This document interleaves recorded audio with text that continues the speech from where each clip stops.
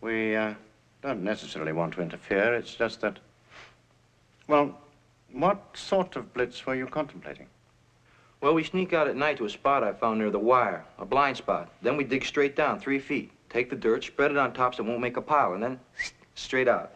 Ives here is a tunnel man, so he digs in front, pushes the dirt behind him, and I stash it behind me. Then we just burrow right through the dirt like a couple of moles. And then by dawn, we're under the wire, across the open space, into the woods, and gone.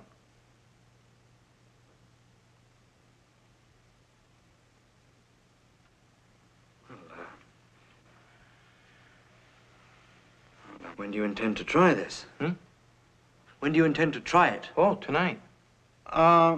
Hilts, this may not be quite the right time for this sort of thing. Look, sir, I've been in the bag nearly 3 years now. Bloody close to being wire happy. It's a blitz out for me or forget it. It'll work. I know it will.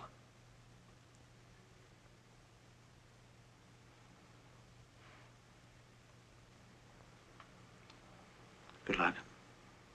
Thank you. Hilts, how do you breathe? Well, we got a steel rod with hinges on it, and we shove it up and make air holes as we go along.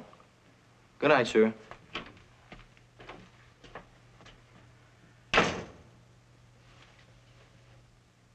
Why didn't anybody think of that before? It's so stupid, it's positively brilliant. Oh, but it'll bring every gun in the camp down on top of us.